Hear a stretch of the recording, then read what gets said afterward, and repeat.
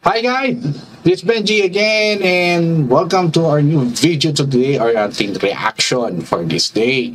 Ang reaction natin is not quite matunog pagdating sa mga event na ito, but I want to tackle it because this is an important topic dito sa ating bansa, even sa ating buhay. So ito yung vlog ni Mark Conjuanco about Bataan Nuclear Power Plant.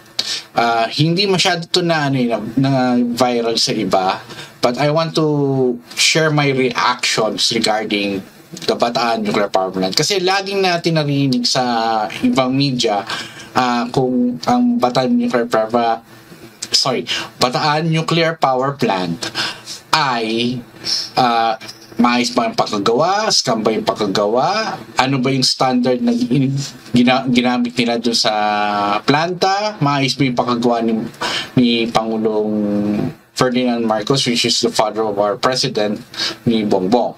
So nakikita natin dito, papakita dito sa video na ito, paano yung paggawa, anong standards na finalo nila, at saka nakakahinayang lang talaga. Kasi hindi nagagamit yung Bataan Nuclear Power Plant. So, ito na. Ito yung video niya. Let's react from this. Sa BNPP, itong 2 kwarto, nandito dati yung emergency diesel generators na kung makita mo ngayon, nahugot na dito ng napakor nung dinesisyon ng i-mothball to. So, ito isang long lead time item, no? Kung talagang paandarin natin to, dapat ma-order na yan, no? Gusto kong ipuntiriya na itong mismong gitna ng kalsada, 18 meters above sea level. Mas mataas ng konting generator room, no? Sa Fukushima, it was 6 meters above sea level, and they put the generators in a basement which is about at 3 meters above sea level. Kaya nung dumating yung tsunami, nalunod lahat yan, naging swimming pool yung generator site, di na makaandar. Yun ang nag-create ng problema. Itong 18 meters above sea level, kung tatama dito ang kaparehong tsunami na tumama sa Fukushima, hindi ito mababasa. So, immune ito sa tsunami. Okay guys, ito ini-explain na ni Congressman Mark Conjuanco yung yung capability ng Bataan Nuclear Power Plant. Kino-compare na niya yung Fukushima plant ng Japan, which is yung tinamaan ng tsunami earthquake doon sa Japan. So, pinakita niya yung qualities ng area dun sa boat yun. Kasi ang Japan at saka ang Pilipinas ay nasa earthquake belt, ring of fire. Pareho yan. Kaso mas maraming earthquake ang Japan kaysa sa Pilipinas. So sinabi lang talaga niya dito na hindi to matataman ng basta-basta ng tsunami. Napag-aralan to ng government ni Ferdinand Marcos, yung gumawa talaga ng Bataan Nuclear Power Plant. So pinapakita niya dito na safe yung area. Kasi nga pinili ang Napot Point dahil dati dapat bagak to. Ngunit may tsunami tumama sa Mindanao nung pinaplano pa to. Kaya naisip ng gobyerno nung panahon yun, ilipat sa mas mataas na lugar. Ito na yun. So, kasama ko, inimbita ko si Mark Nelson. Mark Nelson, isang environmentalistang nuclear engineer na masters from Cambridge University, environmentalistang ipinaglalaban ang nuclear sa buong mundo. So siya po ang guest speaker ng Alpas Pinas sa aming taon-taon na Stand Up for Nuclear event na nagaganap sa buong mundo, sa iba-ibang syudad ng buong mundo. Mark, wanna say a few words? Sure. I have to admit that before I came to this site, I found it difficult to understand what Congressman Mark was so obsessed about. Just an old nuclear plant. Look, I'm sure so many things are wrong. I'm sure we could start from the beginning in a new location, no history, no baggage, all from scratch. Putulin ko lang guys kasi yung guest nila ay masteral. May napag-aralan na niya yung environmental siya, napag-aralan niya ang nuclear power plant, masteral siya, so he have the right to say something about nuclear power plants. And this is a American guys na pinag-aralan talaga yung topic at saka pinuntahan talaga nila yung area kung hindi reusable pa ba itong plant na to, which is hindi natin ginamit ng diga-digata pa. At guys, remember, meron tayong power crisis or energy crisis dito sa Pilipinas at tataas pa yung presyo ng langis at saka coal at tataas yung presyo at sasakit ang ating mga bulsa, honestly. Kaya gusto ko i-react to dahil kasi I think it's time to know what is the capability of the nuclear power plant na ginawa ni Marcos na hindi natin ginamit. Yun. Sorry to say, hindi pa natin ginagamit, but ito na yung sinasabi ng Amerikano na ito. Now that I'm actually here, I understand. I finally understand what you mean. Here it is. It's built. It's hits here. Yeah. All we need to do is commission this. Right. And it only takes 4 to 5 years to get this plant running. And we're in the middle of... Guys, 4 to 5 years lang, ma-activate na daw natin ang yung Philippine nuclear power plant natin. Yung kauna-unahan, yung Bataan nuclear power plant. Bakit hindi pa natin i-activate? Di ba? 4 to 5 years. Yung ibang project ng government nagtatagal ng more than 5 years. Honestly. Tapos may power crisis tayo. Sana nga makinig na yung Kongreso natin sa Senado, no? Kasi feel ko rin na nabibigat rin ako sa bill ng Meralco. Kasi dati, ano lang yan, yung isang buwan is only 700 pesos, 800 pesos. Ngayon, pumapalo na ng 1.5, 1.6, or 1.8 sa isang household, guys. Imagine that, ganong kalaki ang binabayaran per household. At depende pa yan gano'ng kalaki yung pamilya na ang nakatira sa isang bahay. Siyempre, iba-ibang consumption yan kasi gano'ng kalaki at saka need ng isang pamilya, ng isang kliyente, di ba? So, tuloy natin. Of electricity price crisis. It's not just that. As an American engineer, I come here and I see the drawings on the wall, the images, and I associate it with a time when even my country knew how to build things like this. Our capabilities have almost completely collapsed. The difficulty in building our new nuclear plant in Georgia is because basic skills were not. In the non-nuclear side of the plant, called the balance of plant, there's nothing radioactive here. The turbine that generates electricity, that spins the generator to generate electricity, is on top of us. What you see there, the green big thing there, is the condenser. So that's a saltwater condenser. The tubes inside are made of titanium. I want you to notice the quality of the piping, the wiring.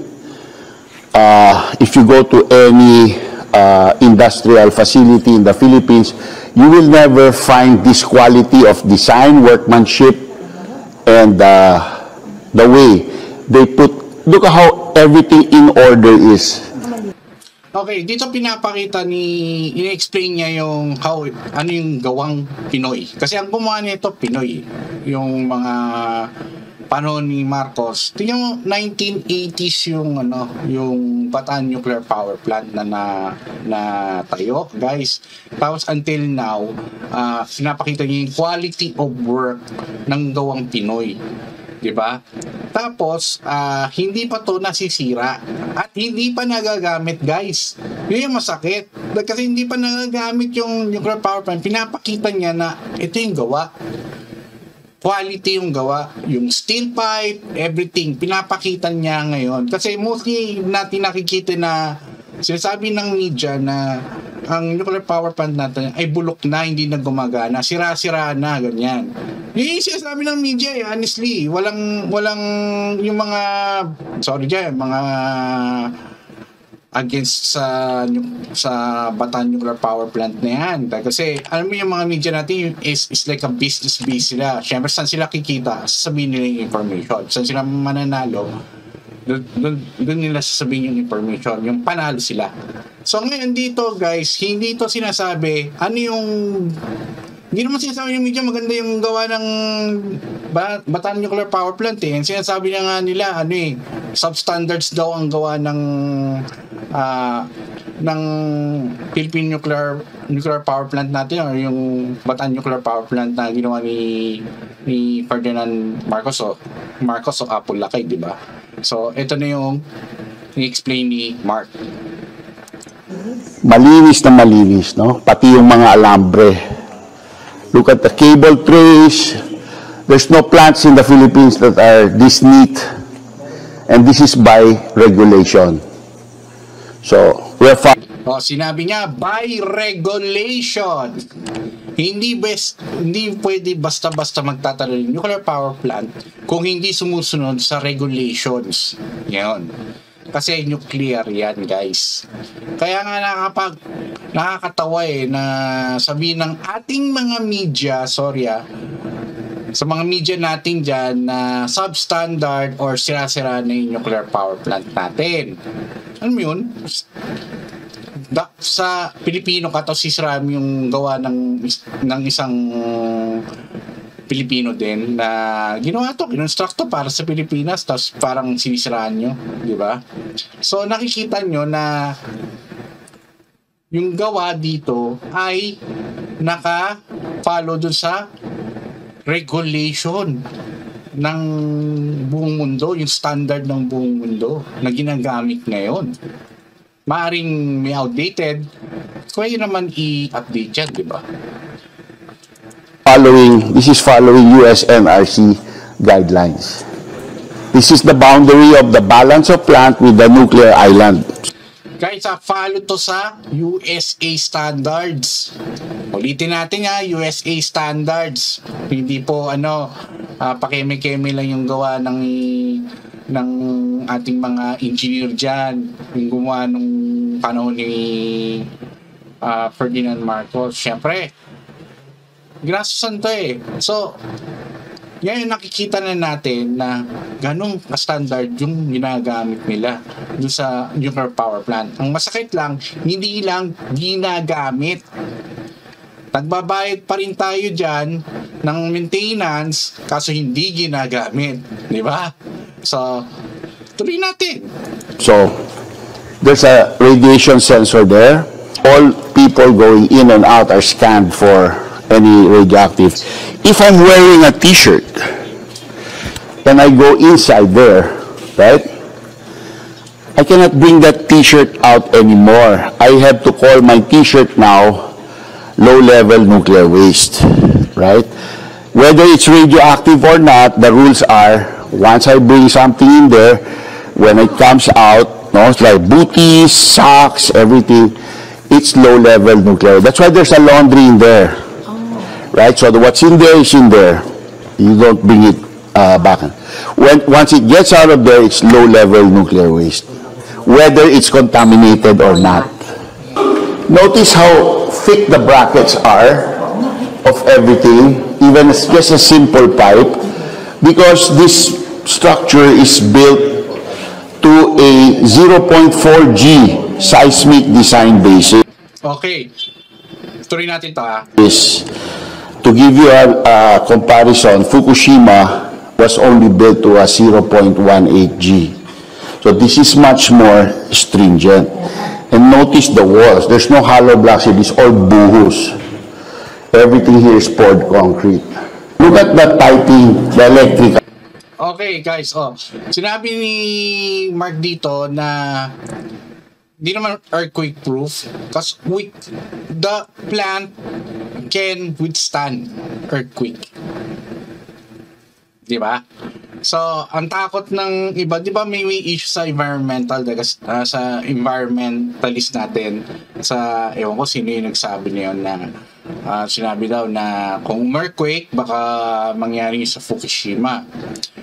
Yeah, but all plants, power plants na nag-follow sa standards ay kailangan ganun ka tibay at ganun ka sturdy yung structure ng power plant, di ba? So pinapakita na ni Mark Conjuanco dito na yung ating Bataan Nuclear Power Plant ay sumusunod sa standards or US regulations sa mga power plants sa buong mundo. So, bakit pa rin tayo natatakot i-activate ang nuclear power plant?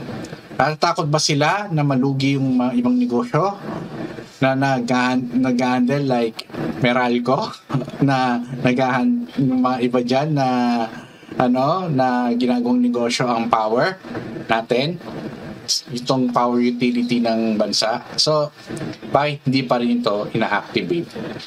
So, tuloy natin guys, pinapakita dito yung quality ng gawa ng ni Ferdinand Marcos, yung kanyang nuclear power plant. Very neat, right? Every dome that's part of the containment dome, I'll ask you to notice the gap. In 1986, when the media was here criticizing this plant, they were saying that that's a defect. That's a yan na. Sinabi na ni Mark, ni Congressman Mark Conjuanco, the media criticized the plant. Ayan na. Diba? Wala ba tayo sa media na ito? Kinikriticize ang gawang Pilipino na nuclear plant natin. Dahil sabi daw, substandard to. Ito, i-explain niya lahat ng mga substandard na sinasabi ng media. big crack. But it's actually a gap between the containment and this part of the plant, so that when there's an earthquake, it can move. It's really designed so that it can move. Fukushima lessons learned if we just apply the changes over the years. So speaking of Fukushima Daiichi, I was talking to CNN yesterday, and I wanted to know why would the Philippines not have a problem like Fukushima Daiichi? It's all Pacific Rim, there are earthquakes, there are volcanoes, there are typhoons. Yeah. And I had to make the point that Fukushima Daiichi that event should have never occurred. Yeah.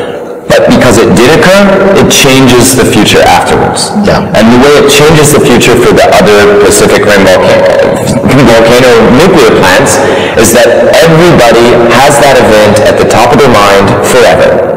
Forever. It will never be forgotten among us nuclear engineers. It doesn't matter that it didn't kill anyone from radiation. It didn't matter that it didn't injure anyone from radiation. It was still a humiliating failure, not just in Japan, but for all nuclear engineers in the whole world, in my opinion. But since that time, 11 years ago, every nuclear plant in the world has been changed, altered, has been increased in its security, its backup. Yeah. And here's the important thing.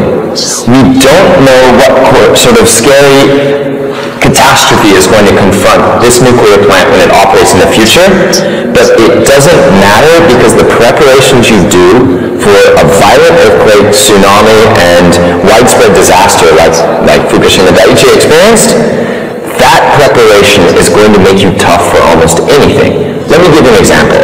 Zaporizhzhia nuclear plant in the Ukraine has 6 reactors. Pretty similar to this one, a little bit larger, 6 in a row. It was captured in war and kept operating as war destroyed many things all over. War damaged the grid, and they kept the plant going. War damaged the plant itself, and they kept all the cores safe and cooled, and even restored the plant to operation and took it down, and restored it to operation and took it down, all the while making it possible for that country to feed, house, and power its population during one of the worst things that can happen to any country, an invasive war, right? Part of the reason, and we're going to get a lot more reports on this soon because the IAEA is now on site at Zaporizhzhia. Part of the reason that plant did so well, I'm certain we're going to find, is the preparations made because of a tsunami over in Japan, thousands of miles away, led to a complete reconsideration of safety for every nuclear plant in the world, even though there were almost no injuries. Just the attention that brought to the most extreme events was enough to protect Zaporizhzhia nuclear plant in the middle of a war. Yeah.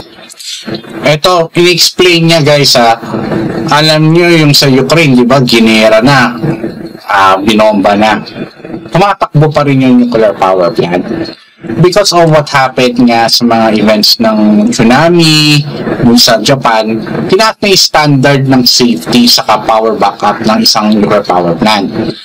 So, nag-adapt ang nuclear power plant sa situation nowadays. So, kung tayo, yung nuclear power plant natin, in actual, pwedeng mag-adapt siya na iiwas doon sa mga kinakatakutan ng mga, especially mga politiko natin. Kasi, kaso kung nag-earthquake, paano yan? Kung masira yan. Kaso, ganun yung reasons nila eh. Kaso kung nag-tsunami, gano'n, paano yan? Kasi nasa ring of fire po tayo, baka hindi makayanan ayusin. Hello? Kaya nga po meron tayong standard sa buong mundo na pinapalo. Kaya ipapalo natin yan kasi nga nuclear power plant tayo eh. May nuclear power plant tayo. Kaya nyo guys, kung may idea kayo na maka-activate itong nuclear power plant, itong Bataan nuclear power plant sa Pilipinas, na-activate to. Sa tingin mo, malaking tulong na ito, guys. Lalo na sa mga businesses, lalo na rin sa mga household. Di ba? Mag-add pa to ng mga jobs, honestly, at papasok pa yung mga investors sa atin. Kasi nga, bababa yung presyo ng kuryente natin. Di ba? So, pinapakita dito yung mga standard safety, yung mga improvements ng standard safety na sa buong mundo. Eh, kung ma-adapt lang yan ng ating gobyerno sa yung sa power plant natin, sigurado mag-activate to agad na kasi madali lang i-adapt eh, dahil kasi hindi naman nagagamit yung power plant natin, nakatuwang-uwang lang eh. Konting adjustment lang, sabi daw ng specialist natin dito. At saka si Sir Mark, if we can adapt, sabi nga niya, di ba? So, let's continue the video. Extraordinary. Add to that, Mark, what I said in the beginning. This plant, had it been in Fukushima, would have meant that the event would not have happened at all because it's way higher. We wouldn't have even gotten wet. The seismic design basis is 0.4G versus 0.18G. But you're right. Even if actually this plant will even improve because of the events at right by Ichi, right?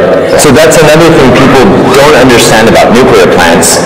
Nuclear plants just sitting here, if they're operating, if they're active, they get better and better and better. Many types of power plants, many things in our life get worse and they wear out with age. Not Mark, but the rest of us do. Nuclear plants are not like that. Nuclear plants around the world tend to get better and better and better as they get older. They have higher uptime, better performance, lower operating costs, not higher operating costs. It's something that it's not, I wouldn't say it's absolutely unique to nuclear, but it's very unusual, and nuclear experiences almost everywhere in the world where nuclear plants are considered important and prized possessions. Okay, ayun, sinabi na ng specialists. Diba? It's more advantage kung older yung ating nuclear power plant. Dahil kasi nga, less cost. O, ano bang sinasabi ng mga ating mga politiko dyan na sinasabi, mga politicians dyan na mas magastos daw. Mas magastos daw yung tingnan niyo yung return of investment, yung ROI nito kung inactivate natin. Hello? Gumastos na tayo dito. Di ba? Hindi pa i-activate. Tapos may power crisis tayo ngayon. Di ba?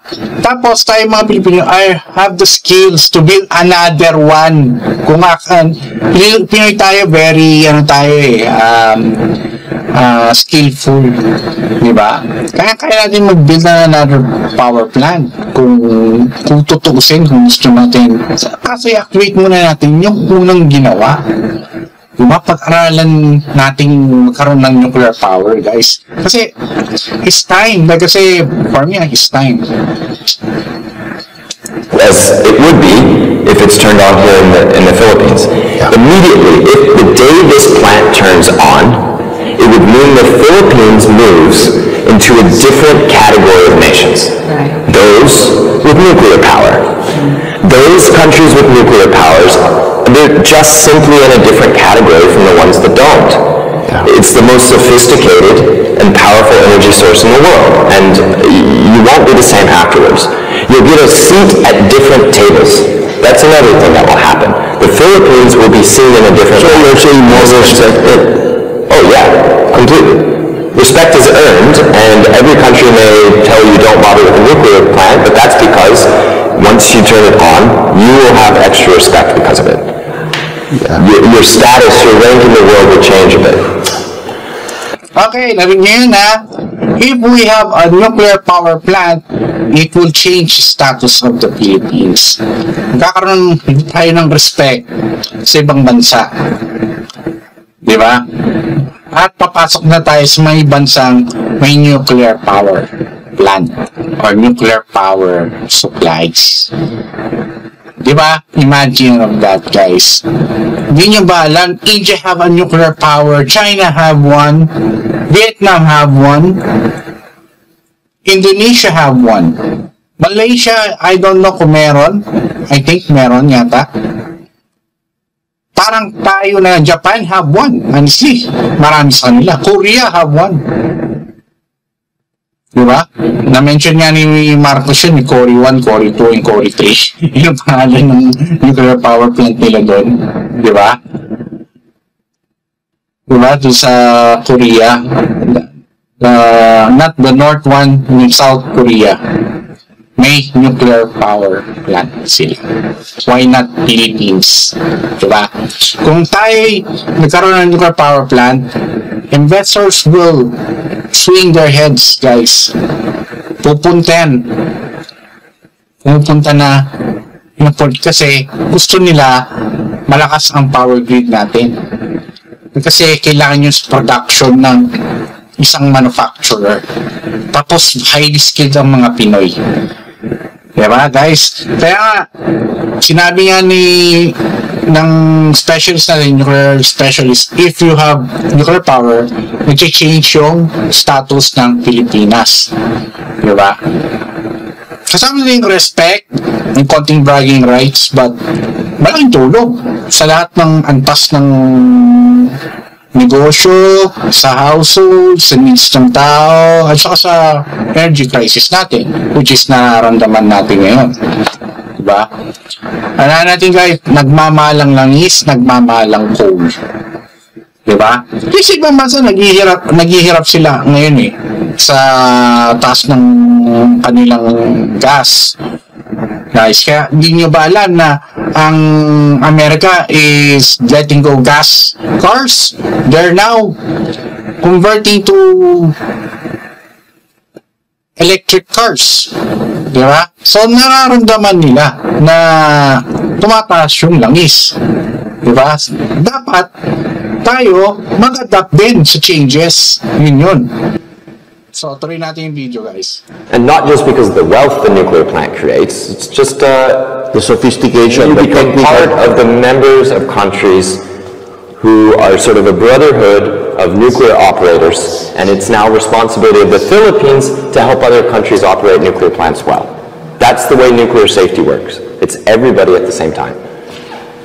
So this was mentioned as a defect because it's too low.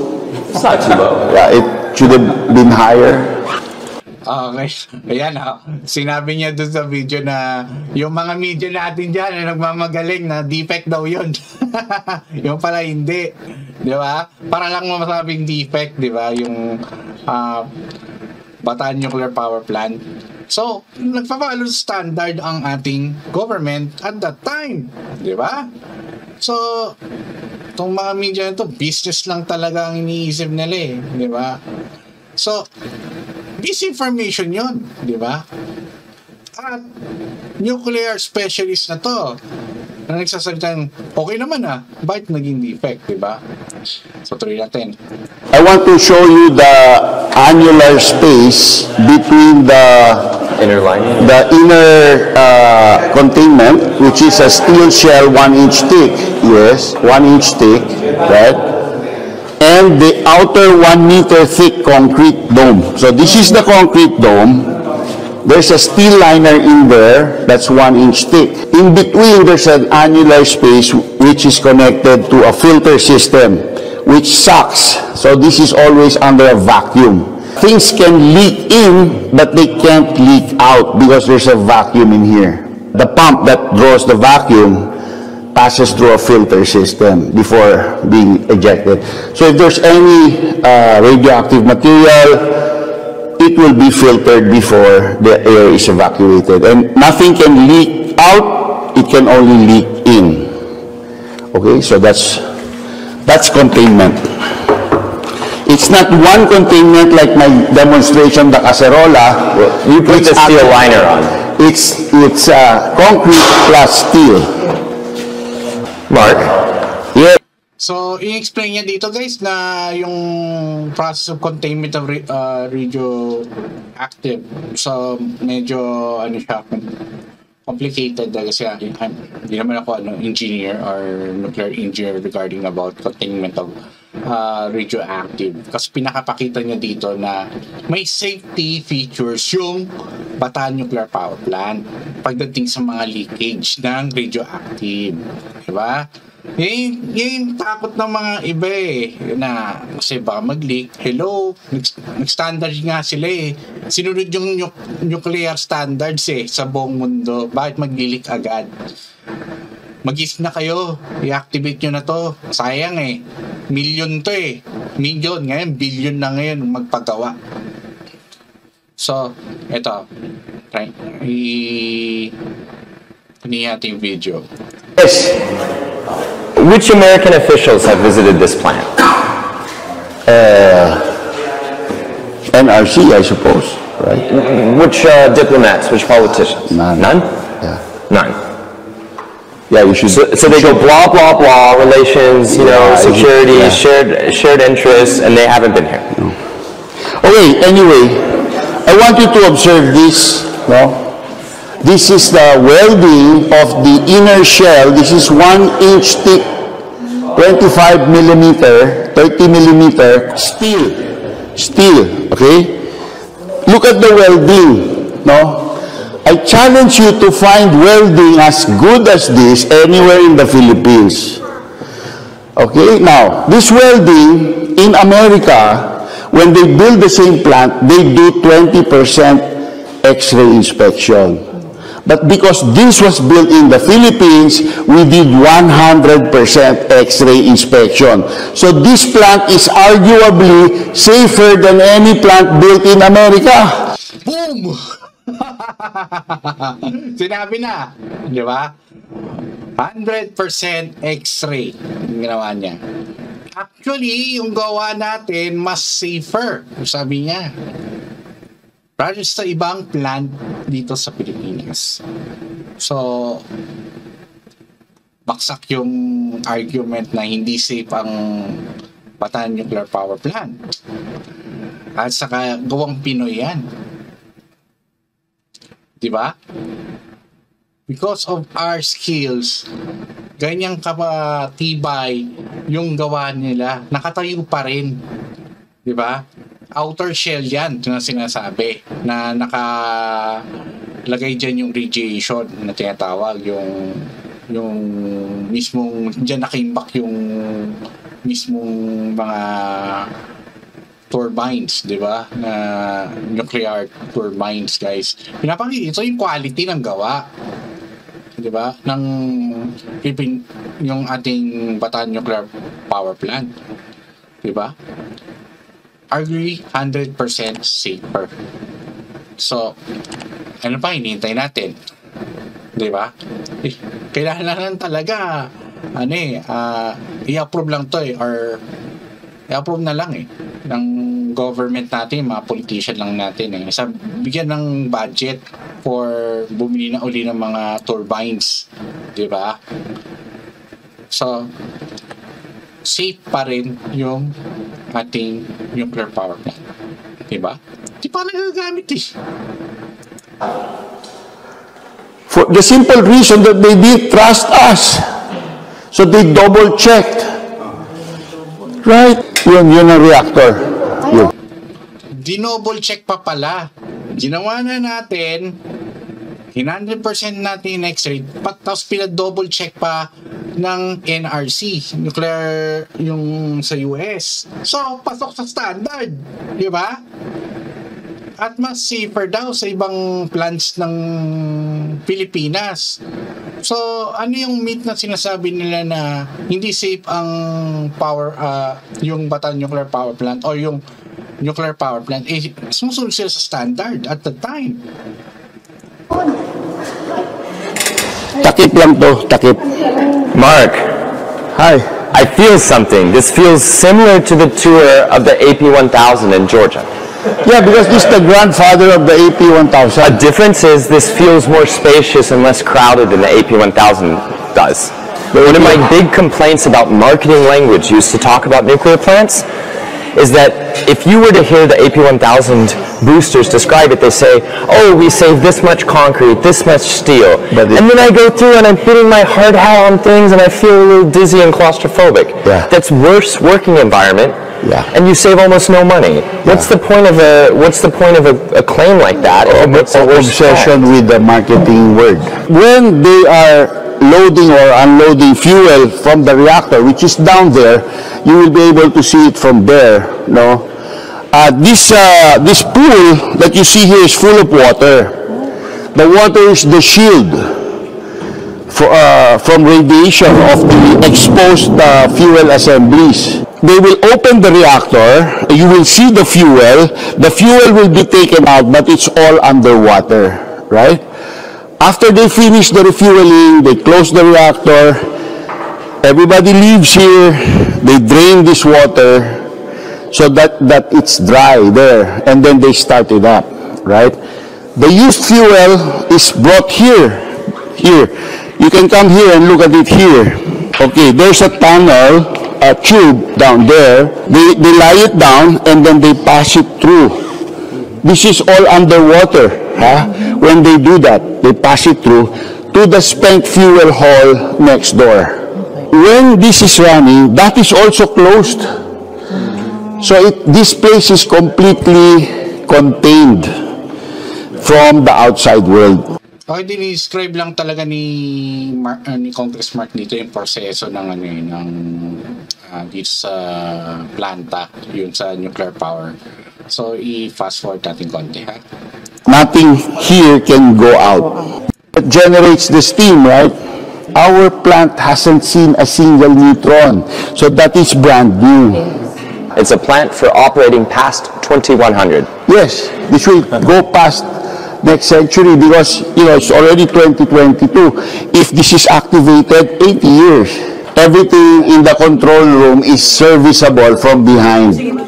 You don't have, This is behind the control. yeah, you don't have to dig out the controls. You can service it from behind, right? You don't need to, the wiring is all exposed.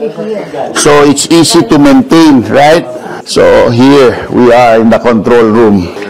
And if you're incoming shift, you cannot go straight in here. You have to stay there for 30 minutes. Guys, pinakita dito yung control room, ha? Malinis pa rin, oh. Maayos pa rin, guys. Although outdated siya, pwede naman i-update yan, honestly, because of technology. But hindi pa yan nagagamit, guys. Kaya sa akin, talagang dapat magamit na to na bomba yung ating kuryente. 'Di ba? Nakakahinayang kasi, 'di ba? Na nagbayad tayo ng taxes tapos hindi magamit. Tapos may power crisis tayo na tayong hindi ma-resolba. Ito na yung isa sa mga solusyon na magpababa ng ating energy price dito sa bansa. So that, and then you come in during your time, the other guy goes out. And shifts here are only 2 hours. Okay, so that's the end of our tour. And this is being wasted. Wasted. In spite of a power crisis, we are wasting this. Ang pinaglalaban po natin ay nuclear energy na mapalitan ang likas na mahal na coal or gas. Ayan. Tapusin ko na yung video dyan. Pinaglalaban nila ang nuclear energy, guys. Yun. Nag-react lang ako dito dahil kasi maraming negative sa ating sinasabi. Maraming negative na sinasabi ang ating mga media at ating mga politician about the Bataan nuclear power plant. And hindi tayo ready for this kind of power.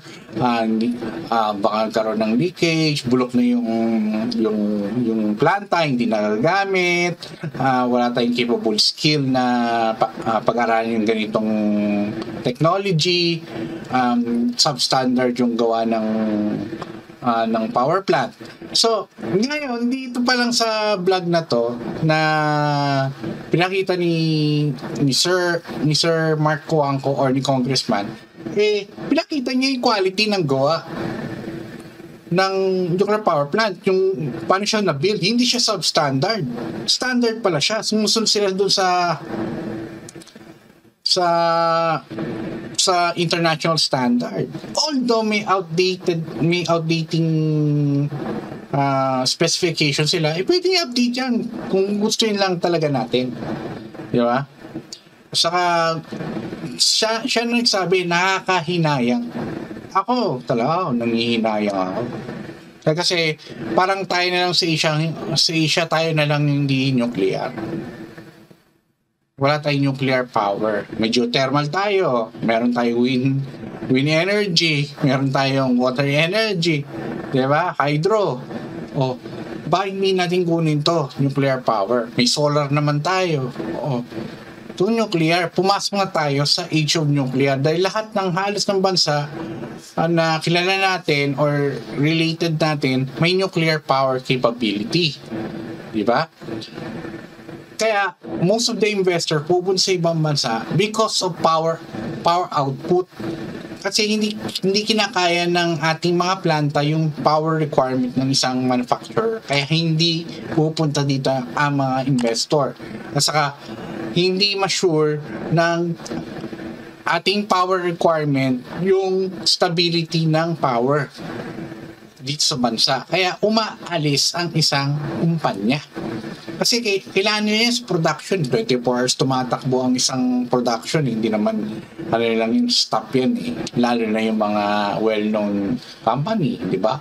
Imagine mo kung may nuclear power ka, maaaring dumating dito si Tesla o dumating dito si Hyundai. Sila na papagawa dito na pupunta yung mga manufacturer na yun. Pupunta dito si Apple. Di ba? Hindi natin alam Di ba? Malaki kasi ang epekto kung may nuclear power plant tayo na capable ng ating bansa. Bababa yung kuryente natin, hindi na tayo aasa sa coal saka sa langis. At guys, paubos na yung Manampaya plant natin. Malapit na maubos yun. Ano yung susunod nating resource? Hintayin po ba natin maubos yun bago natin activate to? Para gawing band-aid, gawin na naman reason. Alam ko, Bongbong Marcos is planning to activate this. Nihintay ko lang sabihin mag-go na siya. Nagkagawa akong vlog yun, di ba? Totoo ako yun. Yun guys. Yun yung kailangan natin solution na talaga. And andyan na yung solution. Wag lang, medyo lang pinopolitika. At saka ginagawang negosyo yung energy natin. Honesty. Diba? Sa Meralco pa lang nakikita nyo na ang dami na dyang negosyo. Diba? Ang dami. Sa Visayas, magkano ang kuryente ngayon sa kanila? Just sa mga Samar, sa Palawan lang diba? Meron tayong issue dyan kay Tulpo. Diba? Yung isang buwan nila is more than 10,000 to 20,000 pesos lang. Tapos lang siya. Bahay lang siya. Imagine yun, ganun yung lalaki yung electric bill mo. So, it is one of the solutions for me. Yun, guys. Yun lang, guys. Yun to ang reaction ko. Sir Mark, mabuhay kayo. I love this video. Sana ma-viral natin to. I-share natin tong video ni Sir Mark Conjuanco, Congressman Mark Conjuanco about Bataan Nuclear Power Plant. Sana ma-prioritize tong i-activate agad-agad. Like kasi nga, or yung maumpisahan na, bumili ng mga diesel pumps, yung mga kulang na parts dyan na kinuha dati na mga, at pinagbebenta ng kalaban ni Marcos dati. Ngayon kailangan natin. So now we're realizing ano yung mga ginagawa ng tatay ni Marcos, no? Kung na-imagine mo na kung di siya napalitan tapos na-activate to, hindi ko lang alam kung ilang nuclear power plant na tayo ngayon kung hindi siya napalitan. But sad to say, palitan siya, na patalsik siya, kasalanan natin yun. Ngayon lang natin na-realize yung ganda ng vision ni Papoy Lakay o ni Ferdinand Marcos, guys. So guys, please, ito na reaction ko. Please subscribe, watch my video, like and share sa aking mga reaction, at panoorin niyo pa yung iba kong video, guys. So, thank you so much for watching. See you again on my next video.